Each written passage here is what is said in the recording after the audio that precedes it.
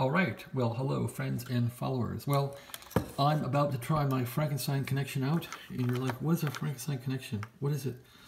Well, again, I'm trying to get cable TV into a front room that only has a data cable. There's no cable TV there, so I'm going to try and transmit cable TV through, I don't know,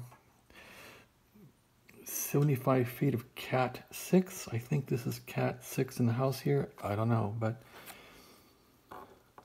I hope it works. So I'm using every pair signal ground, and the orange pair is hot for the cable signal. Will this work? I don't know.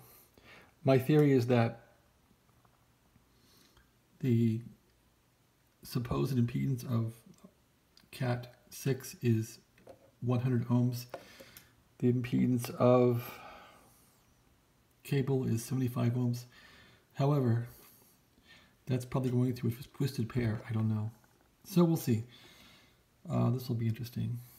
I really hope this works because I don't want to spend $1,000 to have somebody run cable through my house, and I don't want to have